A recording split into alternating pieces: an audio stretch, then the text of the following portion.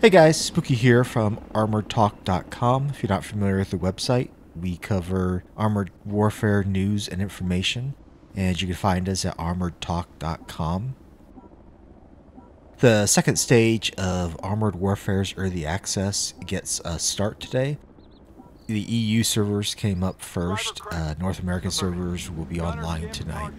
I just thought I'd grab a quick gameplay video of the Russian T-62, which is a Tier 3 main battle tank. If you haven't had a chance to play it yet, this might give you an indication of how it performs. You know, I tried to stay on the right-hand side of this bridge to let the tank behind me pass, which he does pass, but then he decides to take a right-hand turn. Ah, well, traffic jams. This tank has reached the proven status, which means that I've been able to expend enough reputation, which is the experience earned in armored warfare during battles, to buy upgraded motor, upgraded ammo selections, etc. so that this is a fully decked out tank at the moment. I actually have, I believe, this at the renowned status, so I'm just waiting to get enough credits to get the Tier 4 T-64. So far, the second test, I have not noticed anything that visually different from the first test. My frame per seconds are actually pretty much the same as what I experienced before. I know there's supposed to be some game optimizations going on, and maybe it is for some lower end clients. I know that the 32-bit mode is supposed to be working now. Probably the two biggest changes that people are going to appreciate are adding the Tier 7 vehicles, which we have a list on ArmoredTalk.com for those. So the folks that are going to be able to grind their way up to Tier 7 are going to have some tanks to play, some really good looking tanks to play. The other main change is in the settings, you do now have control over mouse sensitivity in the third person view, or what a lot of people call sniper view. If you recall the first test, it was pretty twitchy when you were zoomed in trying to aim and fire at tanks. Some of the tanks did see some nerfs or some buffs. Part of the testing process is to make sure that the tanks are well balanced. The tank I'm driving right now, the T-62, actually I think had its shells buffed by about 10%, which in a way surprised me because I actually prefer it over the patent and thought it actually had a better gun than the patent does. But we'll see how the progress in the tests go. Some of the other changes in the game were they reduced the cost of credits to be able to buy tanks. There are now some extra reputation earned for streaks that you go on, such as spotting streaks or kill streaks.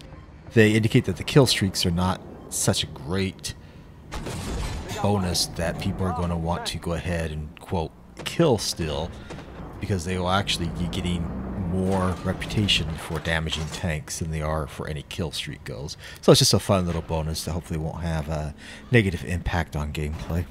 And the class of vehicle that actually seems to get a lot of hate, that being artillery, did see a couple of minor nerfs in it.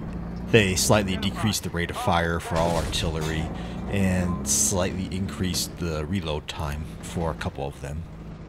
As far as the maps go, Ghost Field had some cover added to the runway, and there are bug fixes on all map. And of course, there's the new map, I believe it's called Roughnecks.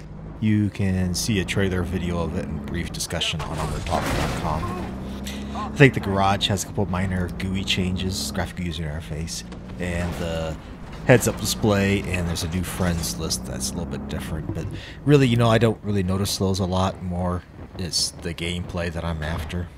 And as far as that's concerned, it seems to be playing the same as it did in the first test. Then speaking of gameplay, this particular game is going well for the team. I know it looks like it's pretty even right now, but I think we've been able to do a lot of damage to the tanks in the city. You know, on this particular map, I really don't like going on the zero line ridge. It seems a little bit campy to me. I suppose if I was in a TD or just wanted to make sure that that flank was protected if nobody else is going there, I would head that direction, but I'd much rather be in the city where there's a lot of places to duck out and fire and shoot from. That might be true of the ridge line too, I just haven't played it as much, and my first impressions of it may not be accurate. Oh, there's a nice little friendly enemy to shoot. I probably did not need to let that fully aim before I fired. Yeah, at this range I probably could have snapshotted and been alright, but We're up by a couple tanks and I think by a lot of damage in this game, so it's starting to look good. And I kind of go into squirrel mode here, which is chase down the tanks. And in World of Tanks, I think you'd be able to break through this wall. I'm not sure why in Armored Warfare I'm not able to go through there. I think a real life tank would have been able to push or punch through that wall, but I don't know. I've never driven one. So this is the end of the game. We're pretty close to it, so I'm going to go ahead and speed up this video a little bit just so we don't have to watch this tank hunting and other tanks hunting down the enemies. Overall, Early Access 2 seems to be going well. I personally have had having a little bit of technical difficulties because I'm trying to Twitch and stream and record all at the same time, which doing that during a test game probably is not the best idea, but I'll keep plugging away at it. Here there's only a tank left, I think, and it is a lot faster than most of our tanks. So I'm just going to go ahead and cap. It'll draw him back in, or we'll win by capping, one of the two. Either way is fine. With me, the win is the most important aspect of the game. Getting reputation and damage after that, of course, is fun. Well, I hope you enjoyed this gameplay video of the Russian Tier 3 main battle tank, the T-62. I'm not going to be doing any vehicle reviews quite yet because they will be changing during the test. Feel free to like this video, subscribe to our YouTube channel, look me up on twitch.com/bspooky, or of course come visit us at armoredtalk.com, your Armored Warfare news and information website.